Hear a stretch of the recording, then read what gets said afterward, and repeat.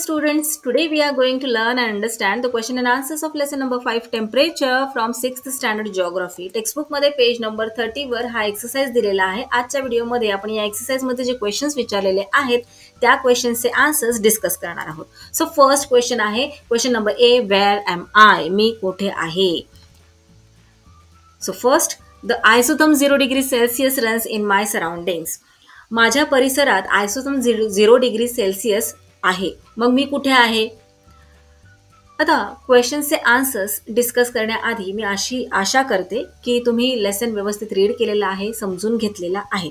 आता क्वेश्चनचे आन्सर्स आपण समजून घेणारच आहोत, पण जर तुम्ही लेसन रीड केला असेल तर तुमच्या सगळ्या कन्सेप्ट, सगळे डाउट्स क्लिअर होणार आहेत. सो काय विचारलेले आहे या क्वेश्चनमध्ये की 0 डिग्री सेल्सियस आयसोथर्म माझ्या परिसरात आहे, मग मी कुठे आहे.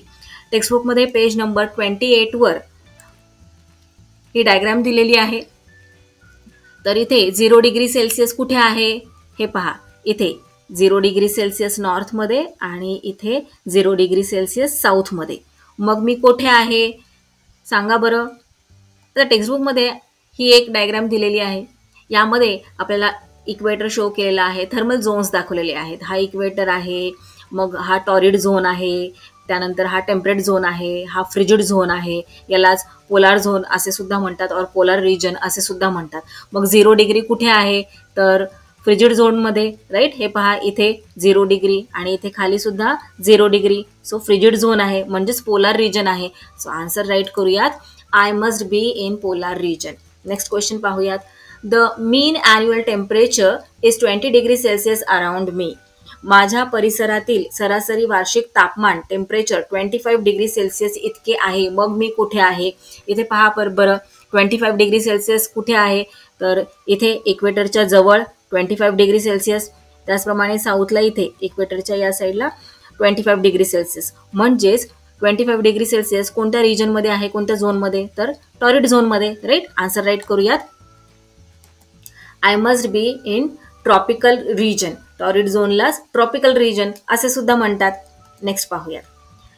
The mean annual temperature around me is 10 degree Celsius. 10 degree Celsius कुठे आहे हे पहा. इथे आहे 10 डिग्री सेल्सियस आणि इथे आहे 10 डिग्री सेल्सियस. म्हणजेच कुठे आलं temperate zone, right. So answer right करूयात, I must be in temperate region. Next question पाहूयात. Question B, who I am. मी कोण. I connect places of equal temperature. समान तापमान असलेल्या ठिकाणांना मी जोडते. कोण आहे मी सांगा बरं. कोण आहे ती की जी समान टेम्परेचर असणाऱ्या ठिकाणांना जोडते. त्याला काय म्हणतात, आयसोथर्म. Next, I am useful for measuring the correct temperature. तापमान टेम्परेचर अचूक मोजण्यासाठी माझा उपयोग होतो. कोण, thermometer. Next, I get heated due to the land or water near me. जमीन व पाण्यामुळे मी तापते. मग मी कोण आहे तर air. Land and water gate heated due to me. जमीन आणि पाणी माझ्यामुळे तापतात. ते कोण आहे, कोण आहे तो आहे सन, सूर्य. नेक्स्ट पाहूयात. Question number C, answer the following questions in brief. Explain with diagram. आता इथे डायग्राम आपल्याला काढायची आहे आणि मग एक्सप्लेन करायचं आहे. काय एक्सप्लेन करायचं आहे, the effect of the spherical shape of the earth on the temperature at different लॅटिट्यूड्स. पृथ्वीच्या गोल आकाराचा टेम्परेचरवर होणारा नेमका परिणाम आपल्याला डायग्राम थ्रू सांगायचा आहे. सो टेक्स्टबुकमध्ये ही डायग्राम आहे, आत्ताच आपण पाहिले. पेज नंबर 24 वर ही डायग्राम आहे. इथे हा आहे इक्वेटर, हा आहे नॉर्थ पोल, हा आहे साऊथ पोल. इक्वेटरच्या वरती ही जी लाईन तुम्हाला दिसत आहे त्या लाईनला म्हणतात ट्रॉपिक ऑफ कॅन्सर. इक्वेटरच्या साऊथला इथे ही जी लाईन तुम्हाला दिसत आहे त्याला म्हणतात ट्रॉपिक ऑफ कॅप्रिकॉन. आणि या दोघांच्या मधला जो भाग आहे त्याला म्हणतात टॉरिड झोन. तसेच टॉरिड झोनच्या वरती इथे हा आहे आर्टिक सर्कल. आर्टिक सर्कल पासून इथे tropic of cancer he G line दिसत आहे, हा जो मधला भाग आहे त्याला म्हणतात टेम्परेट झोन. तसेच साऊथला हा जो भाग आहे याला सुद्धा काय म्हणतात टेम्परेट झोन. आर्टिक सर्कलच्या वरती हा आहे फ्रिजिड झोन आणि अंटार्क्टिक सर्कलच्या इथे सुद्धा हा आहे फ्रिजिड झोन. सो ही झाली डायग्राम. आता आपण आन्सर पाहूयात. Due to the spherical shape of the earth and the resultant curvature of the surface, the sun rays occupy a larger or less area on the surface of the earth. This leads to unequal distribution of the heat received from the sun. टेक्स्टबुकमध्ये लेसन्सची सुरुवात झाल्यानंतर तुम्हाला एक activity करायला सांगितलेली आहे. काय दिलेले आहे ॲक्टिव्हिटीमध्ये? 2 पेपर घेतलेले आहेत. एका पेपरला ए नाव दिले आहे, एका पेपरला बी नाव दिलेलं आहे. हा पेपर इथे टॉर्चच्या लाईटमध्ये सरळ सरळ ठेवलेला आहे 90 डिग्रीमध्ये. ओके, म्हणजे हे जे रेज आहेत ते रेज आणि हा जो पेपर आहे त्यांचा जो अँगल तयार होईल तो 90 डिग्रीचा फॉर्म होईल. टॉर्च ऑन केल्यानंतर लाईट जेवढ्या भागामध्ये पडत आहे तेवढ्या भागाला सर्कल करायला लावलेला आहे. आणि त्यानंतर बी पेपर जरा स्लांट पकडायला सांगितलेला आहे. रेज बरोबर 120 डिग्रीचा अँगल त्या फॉर्म व्हायला पाहिजे अशा प्रकारे हा पेपर ठेवलेला आहे. काय फरक दिसतोय तुम्हाला या दोन्ही पिक्चर्समध्ये, पिक्चर ए आणि पिक्चर बी मध्ये? पिक्चर ए मध्ये आपल्याला दिसत आहे की टॉर्चची जी लाईट आहे ती कमी भागामध्ये पडत आहे आणि पिक्चर बी मध्ये काय दिसत आहे की टॉर्चची लाईट ही जास्त भागामध्ये पडत आहे, जास्त एरिया ऑक्युपाय केलेला आहे टॉर्चच्या रेजने. ओके, तसेच आपल्या अर्थ बरोबर घडत असते. इथे हा सन आहे आणि ही आपली अर्थ आहे. सनचे रेज जेव्हा अर्थवर परपेंडिक्युलर पडतात तेव्हा इथे तुम्ही पाहताय ए मध्ये दाखवलेलं आहे की कमी भाग ऑक्युपाय होतोय आणि हीट जास्त आहे. तसेच इथे हा कर्व तयार झालेला आहे. इथे कर्व तयार झाल्यामुळे काय होतं तर सनचे रेज हे जास्त भाग ऑक्युपाय करतात. आता इथे वरती जर तुम्ही पाहिलं तर खूप जास्त कर्व आहे, मग इथे सनचे रेज जास्त एरिया ऑक्युपाय करत आहेत. सो इथे तेच दिलेले आहे, due to the spherical shape of the earth and the resultant curvature of the surface, the sun rays occupy a larger और लेस area on the surface of the earth. This leads to unequal distribution of the heat received from the सन. त्यामुळे आपल्या अर्थवर जी heat येते ती unequal असते, म्हणजे सगळीकडे समान heat नसते. इथे जास्त आहे टॉरिड झोनमध्ये, त्यानंतर टेम्परेट झोनमध्ये थोडीशी कमी हीट आहे आणि फ्रिजिड झोनमध्ये अगदीच कमी हीट आहे. त्यामुळे टेम्परेचर आहे ते कमी जास्त असतं आपल्या अर्थवर. नेक्स्ट पाहूयात. Between 0 degree and 23 degree 30 seconds north and south, the sun rays are perpendicular.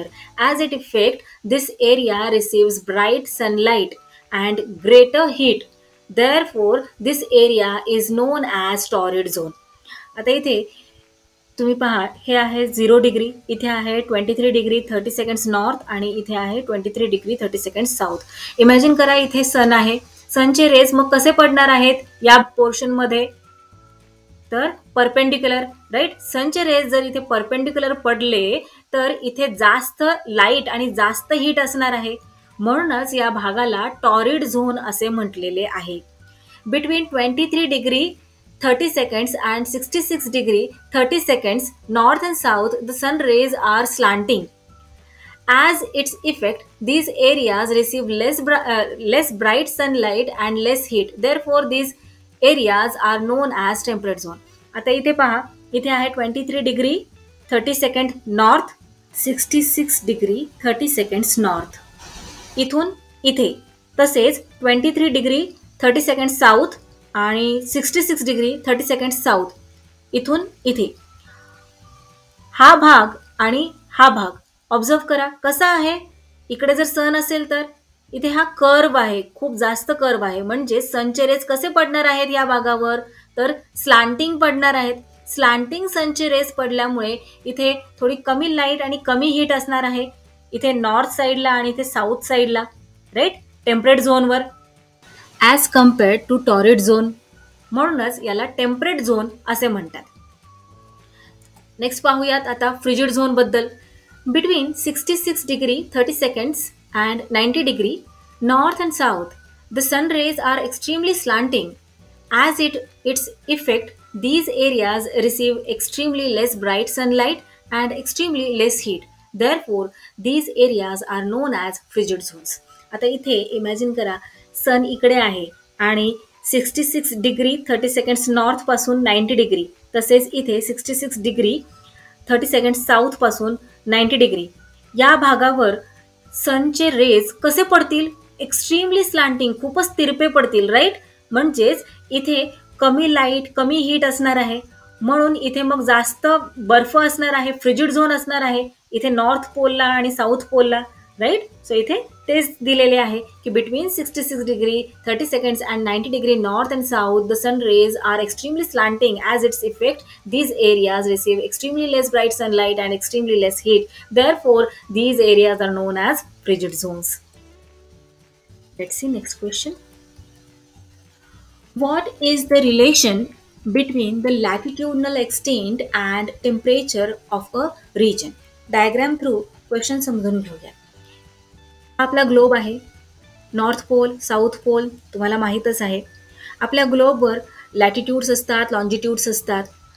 काही लॅटिट्यूड्स हे खूप इम्पॉर्टंट असतात, जसे की equator, tropic of cancer, tropic of कॅप्रिकॉन, Arctic circle, Antarctic circle. मग या लॅटिट्यूड्सचा आणि एखाद्या प्रदेशाच्या टेम्परेचरचा एकमेकांशी काय संबंध आहे ते आपल्याला सांगायचे आहे. So answer, लॅटिट्यूडनल extent is the most important factor which influences the temperature of a region. Latitudes हे खूप इम्पॉर्टंट आहेत, त्यामुळे एखाद्या प्रदेशाचं टेम्परेचर आपण सांगू शकतो. The regions around the equator receives perpendicular sun rays, so the temperature is more around equator. हा इक्वेटर आहे आणि सन, फॉर एक्झाम्पल इथे सन आहे आणि सनचे रेज इक्वेटरच्या आजूबाजूच्या भागावर, रिजनवर कसे पडणार तर परपेंडिक्युलर पडणार. आपण मागच्या क्वेश्चनमध्ये पाहिले. मग इथे जास्त सनची हीट येणार आहे, राईट. सो इथं टेम्परेचर जास्त असणार आहे. As we move towards both the poles from equator, जसे आपण या इक्वेटरच्या नॉर्थ आणि साऊथ पोलला वर वर वर वर जसे आपण जात जाऊ तसं तसं काय होणार आहे, मग टेम्परेचर कमी कमी होत जाणार आहे, कारण सनरेज हे स्लांटिंग पडणार आहेत त्यामुळे. So as we move towards both the poles from equator, temperature goes on decreasing due to slanting sun rays. Now let's see next question. What makes the isotherms run zigzag over continental areas? Diagram through question समजून घेऊयात. आयसोथर्म्स, इथे pink कलरच्या ज्या lines दिसत आहेत ते आयसोथर्म्स आहेत. आणि कॉन्टिनेंटल एरियाज म्हणजे तुम्हाला माहीत आहे 7 कॉन्टिनेंट्स आहेत. North America, south America, Europe, Asia, Africa, Australia, Antarctica. मग इथे तुम्हाला काय फरक दिसत आहे या लाईन्समध्ये? इक्वेटरच्या साऊथला ज्या आयसोथर्म्स आहेत ते स्ट्रेट आहेत, राईट. इक्वेटरला पॅरलल आहेत. तर इक्वेटरच्या नॉर्थला इथे आयसोथर्म्स झिगझॅग होताना तुम्हाला दिसत आहेत. ओके, तर मग हे कशामुळे? आणि आणखी एक लक्षात घ्या, हा इक्वेटर आहे. इक्वेटरच्या साऊथला कॉन्टिनेंटल एरिया हा कमी आहे, तर इक्वेटरच्या नॉर्थला कॉन्टिनेंटल एरिया हा जास्त आहे, म्हणून इथे आपल्याला झिगझॅग लाईन्स दिसत आहेत. पण इथे हे जे आयसोथर्म्स आहेत हे स्ट्रेट आपल्याला जाताना दिसत आहेत. काय रिझन आहे त्यामागचे पाहूयात answer. Temperatures of continental areas vary as per there height from the C level. As one moves higher up from the surface of continental areas, the temperature of the air decreases. Due to difference in the height of the continental areas, the distance between the isotherms varies. Vegetation cover, urbanization, industrialization also leads to diversity in the distribution of temperature. Thus, these factors also make the isotherms run zigzag over continental areas. So that's all for today. We will meet again in our next video. Till then, keep learning, keep enjoying. Bye bye.